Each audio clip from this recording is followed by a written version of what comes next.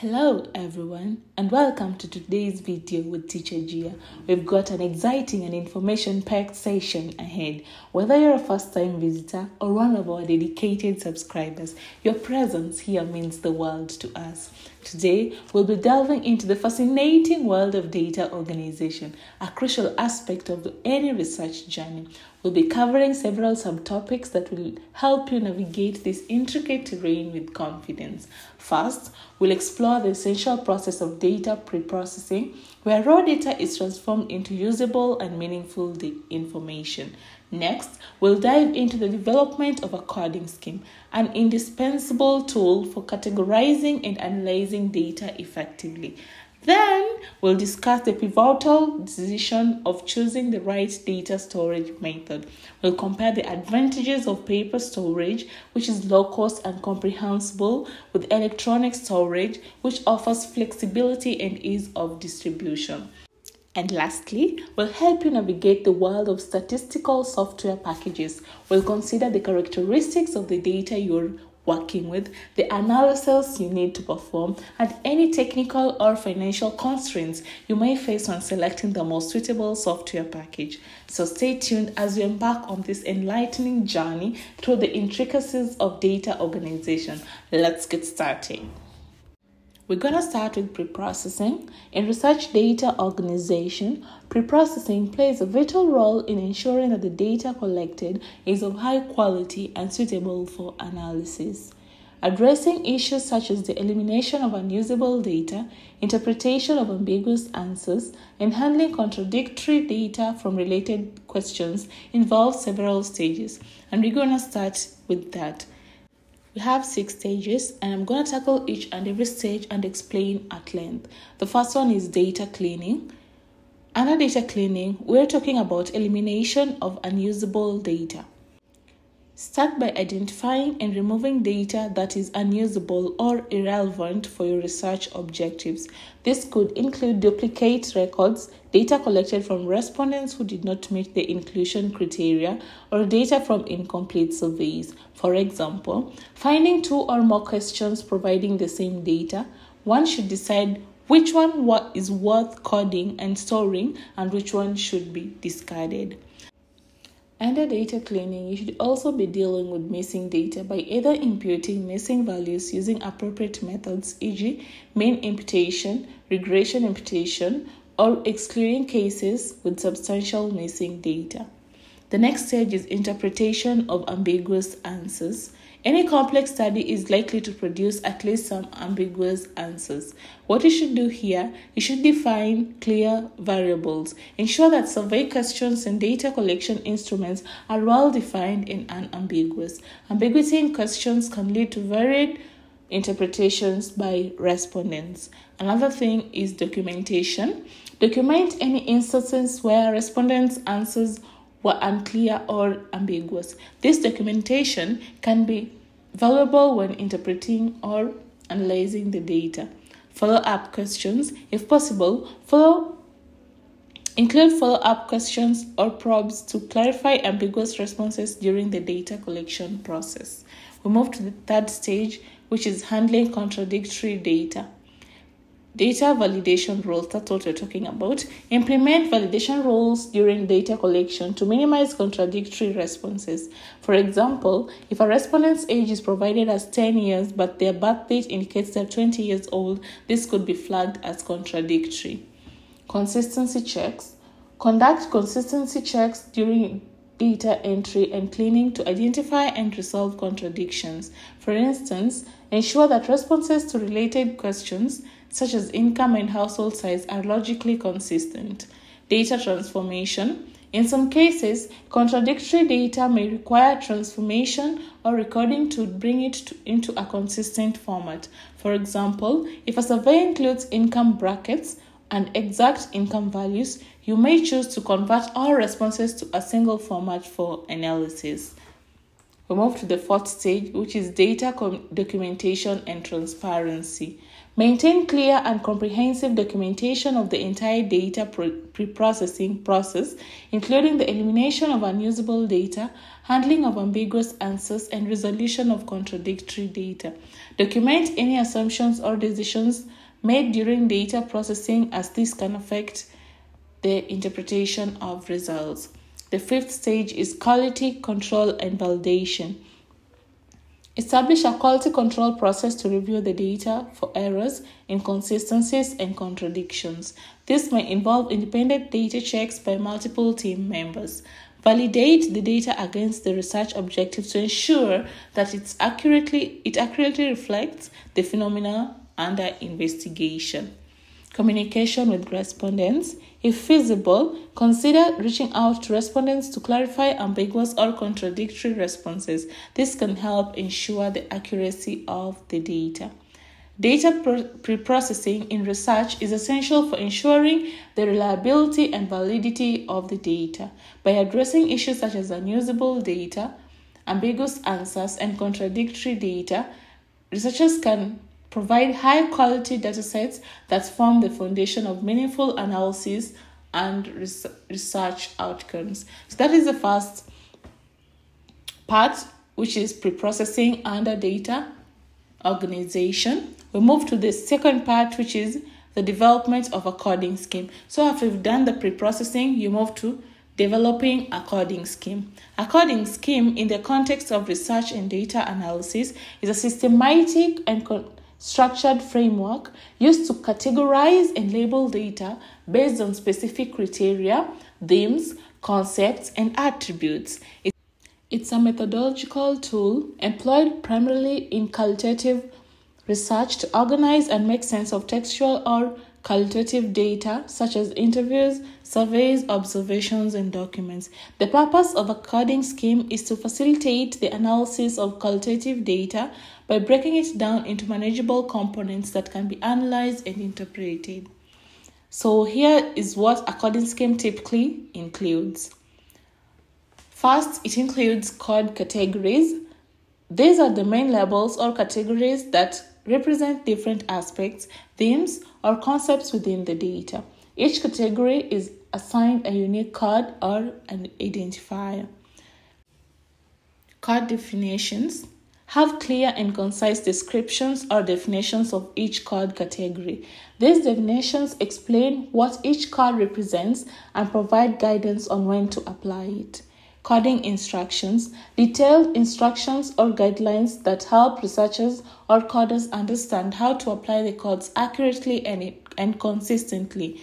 This may include examples or criteria for code application. Next is a code book, which is a reference document that compiles all the information related to the coding scheme, including code categories, definitions, and instructions. The codebook serves as a central resource for anyone involved in the coding process. Coding process. The actual process of applying the codes to the data. Researchers or coders read through their data, identify relevant segments, and assign the appropriate codes to these segments. We have software tools. Many researchers use specialized qualitative data analysis software. I've sampled the two to assist in the coding process. These tools allow for efficient coding, data management, and retrieval of coded segments. And lastly, we are at the data organization, where the coded data is often organized in a structured format, such as a database or a spreadsheet, where each entry corresponds to a coded segment of the data. This structured data makes it easier to analyze and retrieve information. The coding scheme essentially acts as a bridge between the raw qualitative data and the final analytical results. Researchers use the coding scheme to break down the data into meaningful categories, identify patterns, themes, and relationships within the data, and ultimately draw conclusions or make interpretations based on the coded data. Coding schemes can vary widely depending on the research objectives and the nature of the data being analyzed. They are a fundamental tool in qualitative research, enabling researchers to transform complex textual information into a format that can be systematically analyzed and used to answer research questions or generate insights. So next, we will be talking about steps to develop a coding scheme. The first one, you should define your research objectives. Clearly outline your research goals, questions, or hypotheses. Understanding what you aim to achieve with your data analysis is essential for developing a relevant coding scheme. Next is data familiarization. Thoroughly review the data you have collected. This could include transcripts of interviews, survey responses, observational notes, or any other qualitative data sources. Familiarization with the data helps you gain insights into the context and content and context. Identify key concepts. Identify the key concepts, themes, or variables that are relevant to your research objectives. These are the elements you will code for in your data. Create code categories. Based on the key concepts, create a list of initial code categories. These categories should represent in the different aspects or dimensions of your data that you want to analyze. Code definitions. Develop a clear and concise definitions for each code category. These definitions should describe what each code represents and when it should be applied. Pilot testing. So, not to forget, I have a video talking about pilot testing and everything, can check it out. So, pilot testing. Before applying the coding scheme to the entire data set, conduct a pilot test on a small portion of your data. This helps ensure that the codes are clear, consistent, and can be reliably applied by different coders if applicable. Refinement and iteration. Based on the results of the pilot test, refine the coding scheme as needed. This may involve modifying code definitions, adding or removing categories, or clarifying instructions. Codebook development. Create a codebook that serves as a reference document for your coding scheme. Include the code categories, definitions, and any examples or guidelines to help coders apply the scheme consistently. Training coders if applicable. If you have a team of coders, provide them with training on the coding scheme and codebook. Ensure they understand the definitions and coding guidelines. Coding the data. Apply the coding scheme to your entire dataset systematically. Each piece of data, e.g. a sentence, an interview excerpt, a survey response, should be assigned one or more relevant codes based on the content. Quality control. Implement quality control measures to ensure consistency in coding. This may involve regular meetings with coders to discuss any questions or ambiguities and reviewing a subset of coded data for reliability. Data management. Organize the coded data in a structured format. You may use software tools specifically designed for qualitative data analysis, such as Z2, to assist in data management and retrieval. Data analysis. Once the data is coded, you can analyze it using various qualitative analysis techniques such as content analysis, thematic analysis, or grounded theory. Interpretation and reporting, the final part. Interpret the findings based on the coded data and report your research results in a way that aligns with your research objectives and questions. So, developing a coding scheme is an iterative process that requires careful planning and attention to detail. A well-designed coding scheme ensures that the qualitative data is organized in a way that facilitates meaningful analysis and contributes to the achievement of your research goals. With Teacher Gia, there's always an example. So, here's an example of a coding scheme. Let's walk through the development of a coding scheme for a qualitative research project using a hypothetical example related to understanding customer feedback for a restaurant. So this example is going to be based on the steps or stages in developing a coding scheme. So the first step we had talked about is data collection. So using this research objective, you should gather customer feedback in the form of written comments from customer surveys. Then the next step was data familiarization. Review. So here we're going to review the collected customer comments to understand their context and content and context. Wow. The third stage is identify key concepts.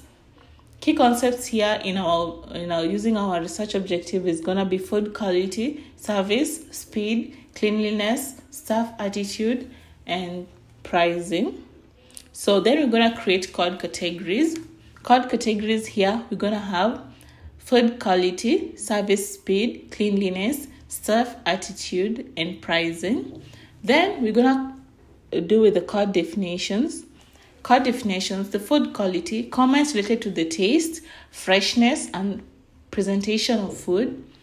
Service speed, comments about the time it took to receive orders or food. Cleanliness, comments regarding the cleanliness of the restaurant, including tables, restrooms, and overall hygiene. Staff attitude, feedback on the behavior and demeanor of restaurant staff. Pricing, comments about the cost of food and whether it is perceived as reasonable. Then pilot testing. Here, we're going to apply the coding scheme to a subset of customer comments to test its effectiveness and make necessary adjustment. Next is refinement and iteration. Based on the pilot test, refine the coding scheme and code definitions as needed. Then codebook development. Create a codebook that involves all code categories, definitions, and examples for reference. Then training coders if applicable. If multiple coders are involved, provide training on the coding scheme and codebook. Then coding the data. Apply the coding scheme to all customer comments. For example, a comment like the food tasted amazing, but it was a bit pricey would be coded as both food quality and pricing. Quality control. Conduct regular meetings with coders to ensure consistency in coding and resolve any questions and ambiguities. Data management. Organize the coded data in a structured format, such as a spreadsheet, where each comment is labeled with the appropriate codes. Data analysis. Analyze the coded data to identify common themes. You might find that a significant number of comments are related to service speed. Interpretation and reporting. Interpret the findings based on the coded data. For example, you may conclude that improving service speed should be a priority for the restaurant based on the frequency of related comments. In this example, the coding scheme helps researchers systematically categorize and analyze customer comments, leading to insights about areas of improvement for the restaurant service. The coding process bridges the gap between raw qualitative data, the customer comments, and research findings that can inform decision making and improvements in the restaurant's operations. Next, we're going to move to a critical matter, and this is a major challenge that is associated with coding, and it is the treatment of missing data. E.g., when a question is unanswered or an essential question was not asked. Should researchers ignore the question or change and interpret it? Handling missing data is in qualitative research.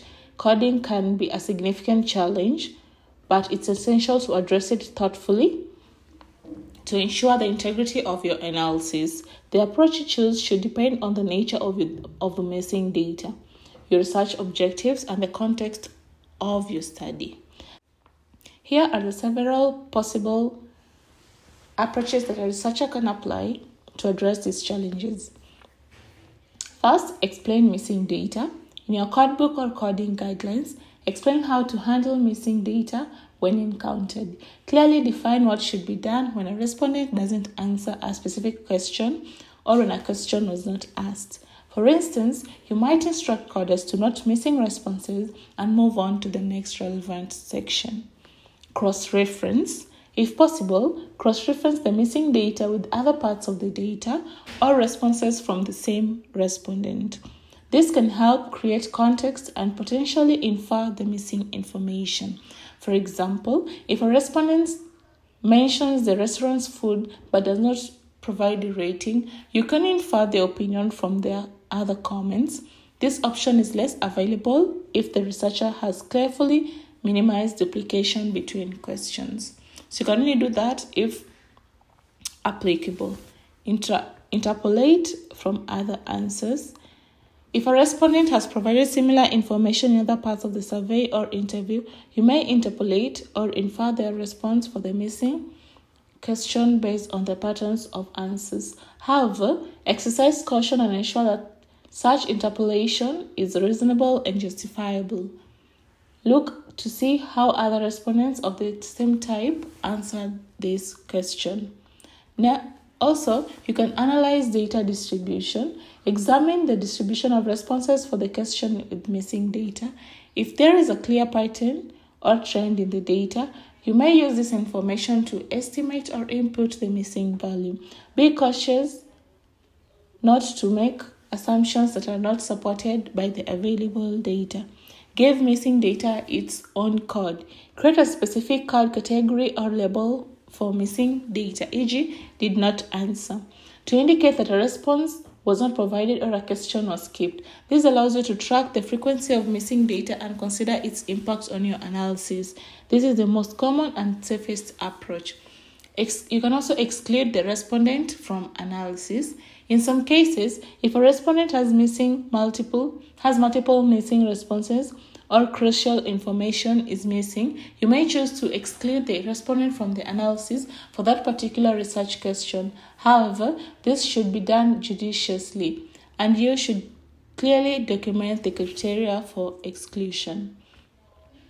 Also, you can exclude the question from analysis. If a particular question is missing responses from a particular number of respondents, for example, or if it was not asked to a substantial number of respondents, you may consider excluding that question from the analysis. This decision should be based on the research objectives and the importance of the question. So, when addressing missing data, transparency and consistency in your approach are key. Clearly document how you handled missing data in your codebook and report. Additionally, be mindful of the potential biases that can arise from missing data and how your chosen approach may impact the validity of your research findings. In cases where missing data is extensive, you may also consider sensitivity analysis to assess the potential impact of different handling methods on your results. So, just to remind ourselves, we were talking about data organization, we have talked about pre-processing, we have tackled development of the coding scheme, and now we'll move to the third part, or rather the third stage, which is deciding on data storage. Deciding on data storage in data organization is a critical step in research and data management. The choice of data storage method and infrastructure should align with your research objectives, data volume, accessibility needs, security requirements, and budget constraints. Here are some considerations to help you decide on data storage. So the first one is data types. Determine the types of data you'll be working with. Are you dealing with structured data, e.g. numerical or text, and structured data, e.g. documents or images, or a combination of both? Different data types may require different storage solutions. Data volume. Estimate the volume of data you'll be collecting and working with. Consider not only the current data set size, but also potential growth over time. Ensure your chosen storage can handle the expected data volume. Accessibility and collaboration. Think about who needs access to the data. Will multiple researchers or team members be working with the data simultaneously? Collaborative research may require shared storage solutions and access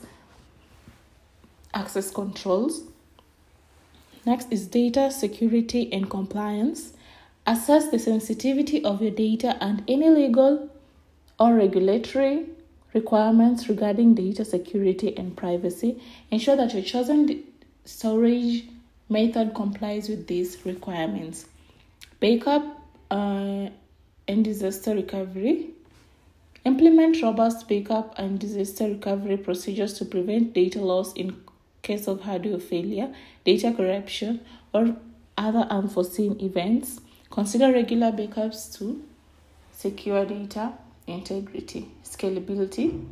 Choose a storage solution that can scale to accommodate future data growth. Scalability is crucial if your research project is expected to generate large volumes of data over time. Access, speed, and performance. Consider the speed and performance requirements for accessing and retrieving data. Faster storage solutions may be necessary for real-time data analysis or applications with high input or output demands. Budget constraints. Evaluate your budget and the costs associated with different storage options. Cloud-based storage solutions, for example, may offer flexibility but come with ongoing costs. Data organization and structure. Plan how you will organize and structure your data within the storage system. A well-organized data hierarchy and file naming conventions can enhance data management and retrieval. Data retrieval and search. Think about how you will search and retrieve data from storage. Some storage solutions offer advanced search capabilities or metadata tagging, which can aid in data retrieval. Data lifespan and retention. Determine how long you will need to retain the data. Different storage options may be suitable for short-term storage, long-term archiving, or a combination of both. Data access control. I'm really having a problem with access and access. Implement access control mechanisms to restrict access to sensitive data based on user roles and permissions. This is particularly important for protecting confidential or proprietary information. So there are two major storage forms. We have paper storage and electronic storage, which represent the two major forms I'm talking about, each with its own characteristics, advantages, and limitations. Let's explore these two storage forms in more detail. So paper storage, it refers to the physical storage of data on paper documents or records. It has been used for centuries and remains in use today, particularly for certain types of documents and research. So there are advantages of paper storage. Low cost. One of the most significant advantages of paper storage is its affordability. Paper documents are relatively inexpensive to produce and store compared to electronic alternatives that require infrastructure, hardware, and software investments. Allows speedy retrieval. For small-scale storage systems, paper documents can be relatively easy to retrieve quickly. In situations where you have a well-organized filing system and know where specific documents are located, retrieval can be rapid. Easy to distribute. Distributing paper documents is straightforward and do not require specialized technology. Documents can be physically handed to individuals, mailed or faxed without the need for digital devices or internet connectivity. Comprehensible. Paper documents are often considered more straightforward and comprehensible than digital documents, particularly for individuals who are not tech-savvy. People can read and understand paper documents without the need of digital literacy. Security. Paper documents can be stored securely in locked filing cabinets or safes, reducing the risk of unauthorized access. Durability. Properly stored paper documents can have a long lifespan, especially when kept in controlled environments. So after talking about the advantages, we also have the disadvantages of paper storage. Limited accessibility. Retrieving information from paper documents can be time-consuming, especially when dealing with large volumes of data. Space requirements.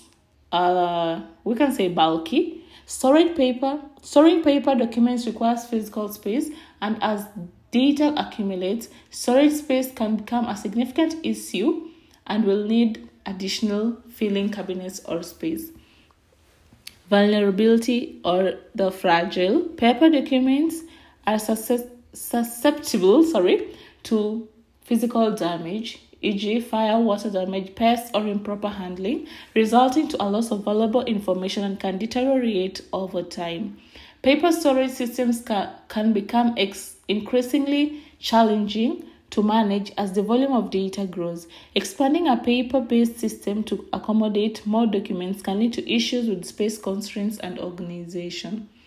While paper storage has these advantages and disadvantages, it's important to note that many organizations and individuals have transitioned to electronic storage solutions for various reasons, including improved efficiency, reduced environmental impact, and enhanced data security.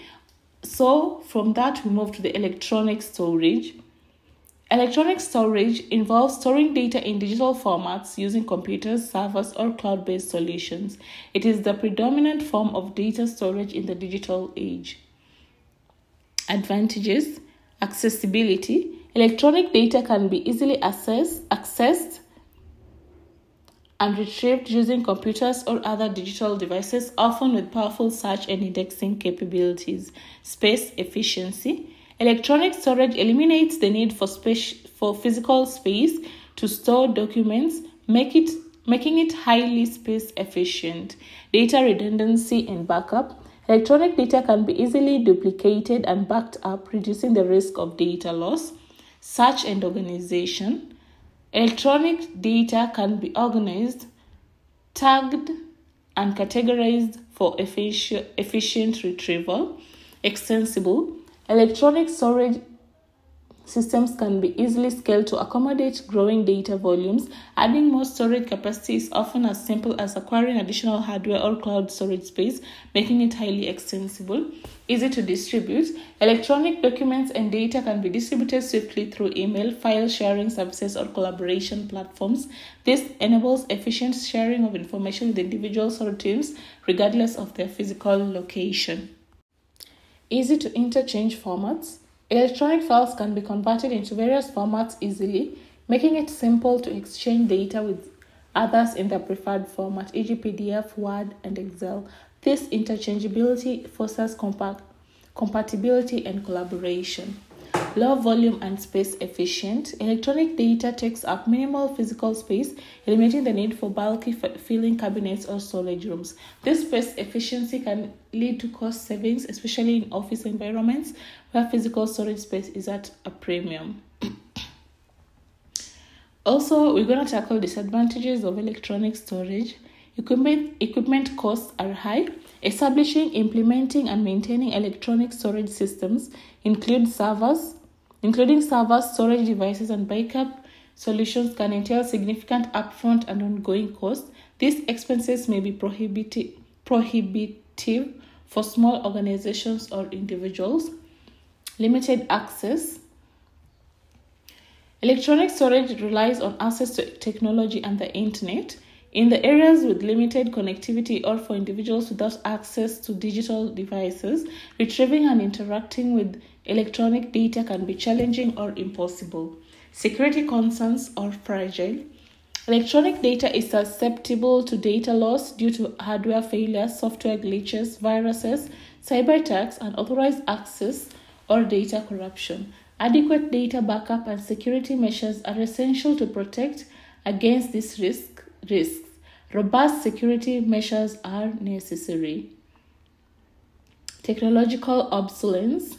Digital formats and storage technologies can become obsolete over time, potentially leading to data loss if not properly maintained and migrated. Legal and compliance consideration. Organizations may need to comply with data protection and retention regulations when using electronic storage. So, it's important to note that the advantages and disadvantages of electronic storage can vary depending on the specific context and needs of the user. While electronic storage offers scalability, ease of distribution, and space efficiency, it also requires careful planning to address potential challenges related to cost, accessibility, and data security. Organizations and individuals often need to strike a balance between the benefits of electronic storage and its associated consideration to effectively manage their data.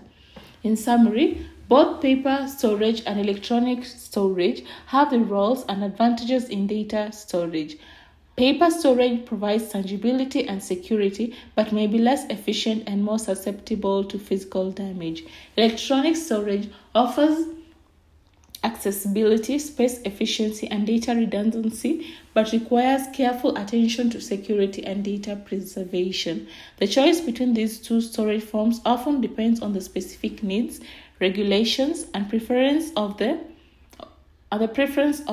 organization or individual. In many cases, a combination of both paper and electronic storage may be employed to meet diverse storage requirements.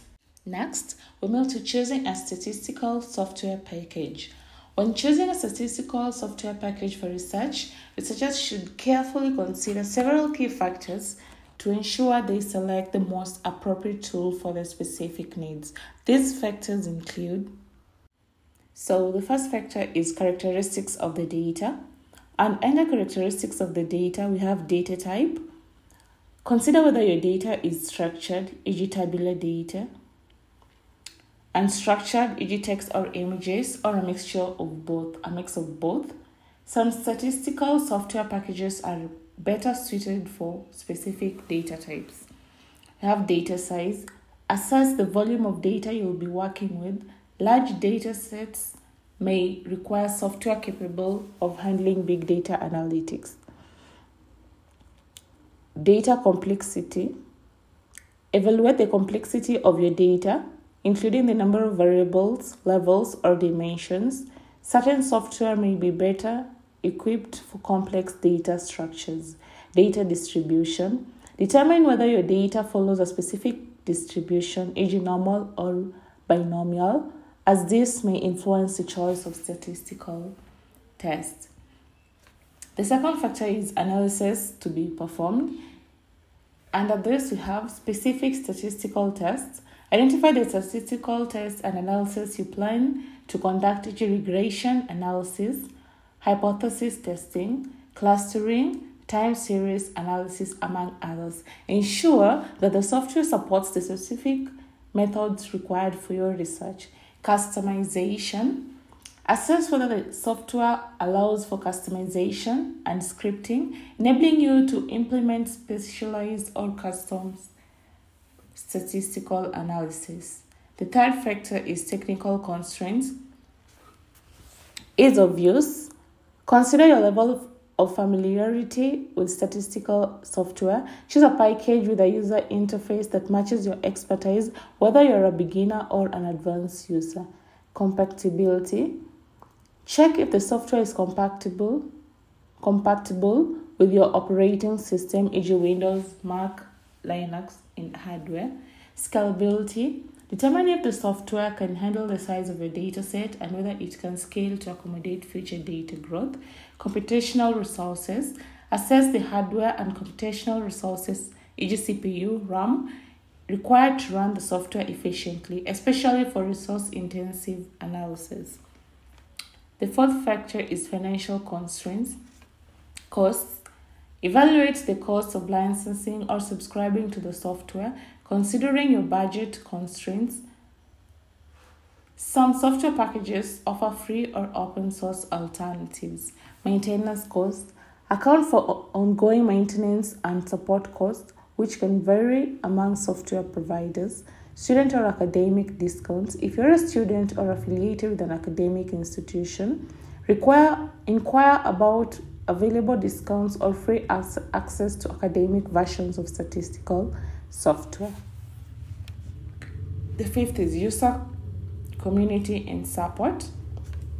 User community. Research whether the software has an active user community or online forums where you can seek help, share insights, and find resources. Technical support. Investigate the availability and quality of technical support, including documentation, tutorials, and customer support channels. Data security and privacy. Ensure that the software complies with the data security and privacy regulations, especially if you're working with sensitive or confidential data. Integration with other tools. Consider whether the software integrates with other tools or data management platforms you use, such as data visualization software or databases. Long-term viability. Assess the software's long-term viability, including its history, updates, and the reputation of the software provider. You definitely want a software that will remain supported and updated over time. Trial periods and demos. Take advantage of trial periods or demos offered by software providers to test the software's suitability for your research before making a commitment. By carefully considering these factors, researchers can make an informed decision when selecting a statistical software package that best aligns with the research objectives, data characteristics, technical capabilities, and budget constraints. We move to types of statistical software packages. For data documentation and basic organization, the researcher can use word processors, e.g., Microsoft Word, Excel, Google Docs, data documentation. Researchers can use word processors to create data documentation such as research protocols, code books, data dictionaries, and research reports. These documents help organize and describe the research process and findings. Advantages of the word processors: document creation. It can easily create research protocols, code books, data dictionaries, and research reports. Text formatting. Provides rich text formatting and document structuring options. Collaboration. Supports collaborative writing and editing, allowing multiple researchers to work on the same document simultaneously. Accessibility. Widely available and easy to use, making it accessible to most researchers. Spell check and grammar. Includes built-in spell check and grammar checking tools. Disadvantages of word processors: limited data analysis. Not designed for data analysis, primarily used for text-based documentation. Data storage, limited for storing and managing large data sets. Lack of advanced statistical tools and data manipulation. Spreadsheets, e.g., Microsoft Excel, Google Sheets. Data entry and storage. They are used for data entry and storage. Spreadsheets are commonly used for data entry and storage. Researchers can organize their data into structured tables, perform basic calculations, and use formulas to preprocess and clean data. Advantages of spreadsheets: data entry and storage. It's efficient for data entry, storage, and basic data manipulation. Calculation and formulas. Allows for mathematical calculations and formula-based data transformations. Graphs and charts. Provides basic charting and graphing capabilities for data visualization. Data validation. Offers data validation roles to ensure data accuracy. Easy to learn. Relatively easy for beginners to learn and use. Disadvantages of spreadsheets: limited data handling. May not handle very large datasets efficiently. Limited statistical analysis. Lacks advanced statistical analysis tools that may require add-ins or external software. Data integrity. Susceptible to data entry errors, and cell-based data may become disorganized. Databases, e.g., Microsoft Access, MySQL, PostgreSQL. It is used for data management. Databases are particularly useful for managing large datasets efficiently. Researchers can create databases to store, retrieve, and organize data. Databases offer features like data validation, indexing, and relationships between tables. Advantages of databases: efficient data management, designed for efficient storage and management for large datasets. Data relationships, supports the establishment of relationships between different data tables. Data validation, offers data validation and integrity constraints. Data security, provides user access, control, and security features. Scalability, can handle significant data growth. Disadvantages: learning curve, requires some level of database management knowledge and expertise. Cost, commercial database systems may incur licensing and maintenance costs. Complexity, building and maintaining databases can be complex for beginners. We move to graphical systems, e.g., Tableau, R, Python with Matplotlib or Seaborn. They are used for data visualization. Graphical systems are essential for creating visual representations of data such as charts, graphs, and plots. Data visualization helps researchers explore data patterns, communicate findings, and make data-driven decisions. Advantages of graphical system: There is for data visualization, enables the creation of interactive and informative visualizations in graphs. Advanced analysis, offers advanced statistical and data analysis capabilities. Customization, allows for customization of visualizations and analysis scripts. Scripting, supports scripting and automation of data analysis process. Community support, often has active user communities and extensive online resources. We move to its disadvantages. Learning curve. Some graphical systems may have a steeper learning curve, particularly for advanced analysis. Technical requirements may require specific technical skills and hardware resources. Cost. Commercial software like Tableau may have subscription costs. Complexity of simple tasks. Overkill for simple data organization or basic tasks. The choice of software should align with your specific research objectives, data characteristics, technical skills, and budget constraints. In practice, researchers often use a combination of these software types to address different aspects of data organization, analysis, and reporting in their research projects. For complex projects, you could use this type of software tools and packages. For general purpose statistical software, we start with R, an open source statistical programming language and environment. R offers a vast array of packages for statistical analysis, data manipulation, and visualization. It is highly customizable and widely used in academic and research settings. Advantages of R. It's open source. R is free to use, making it accessible to researchers with budget constraints.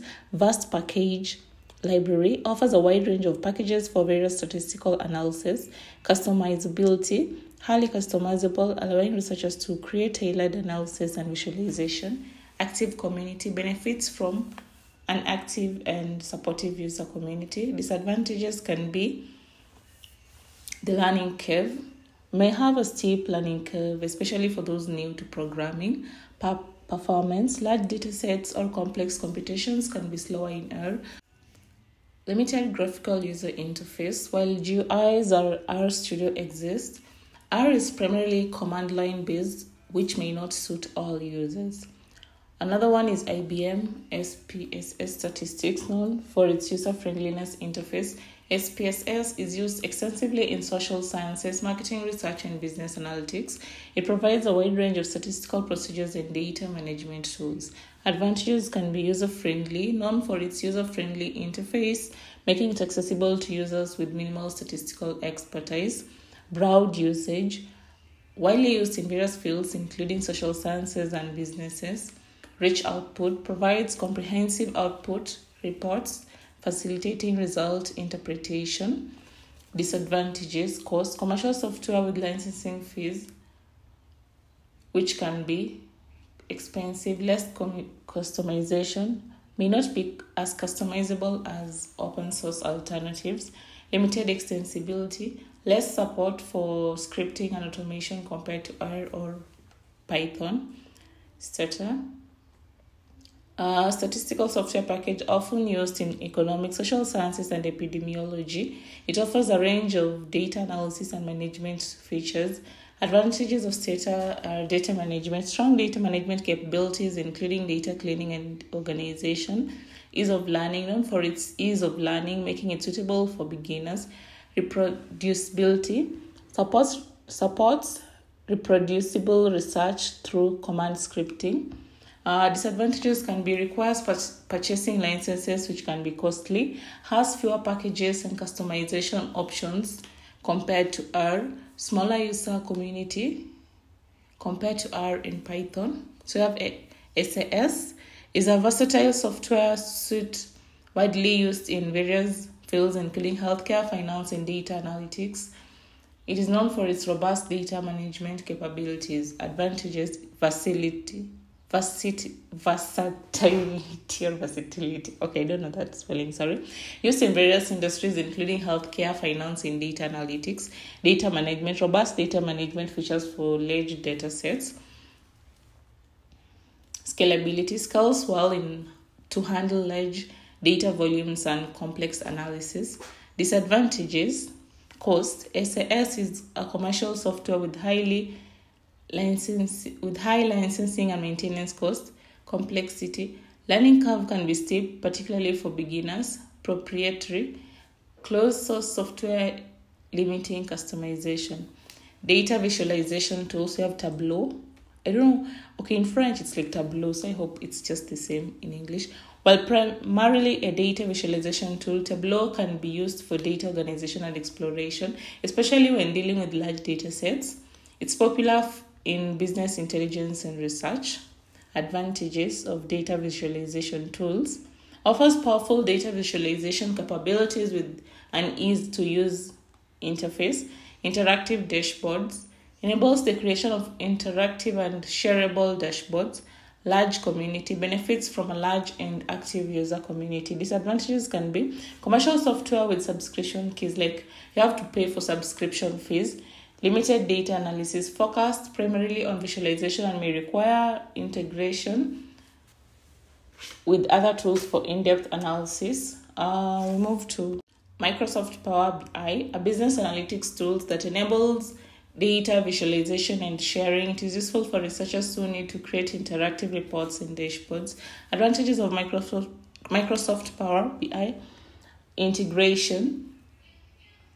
Seamlessly integrates with Microsoft products and services. User friendliness: offers an intuitive interface for creating reports and dashboards. Collaboration: supports collaboration and sharing of interactive reports. Disadvantages can be requires licensing with costs associated with advanced features. Limited advanced analytics: while great for visualization, it may lack advanced statistical analysis capabilities. Specialized research software: we have the three of them. And Vivo, designed for quality data analysis, is widely used in social sciences and qualitative research to organize and analyze unstructured data such as text and audio. MarkQDA, another qualitative data analysis software used in social sciences and humanities research for coding and organizing textual data. Atlas TI focuses on qualitative research and content analysis, aiding researchers in organizing and interpreting textual and multimedia data. So the three are under specialized research software. Advantages of the three can be qualitative analysis, designed specifically for qualitative data analysis, allows for coding and organizing textual and multimedia data. Then research focus, tailored for social sciences and qualitative research. Disadvantages of the three can be commercial software with licensing fees. They have licensing fees that you're charged. Niche use: specialized for qualitative research, may not cover quantitative analysis needs. Bioinformatics and genomics software. Bioconductor, an open source project for the analysis and comprehension of high throughput genomic data. It is essential in bioinformatics research. Genius. A software platform for bioinformatics and data sequence analysis, often used in genetics and molecular biology research.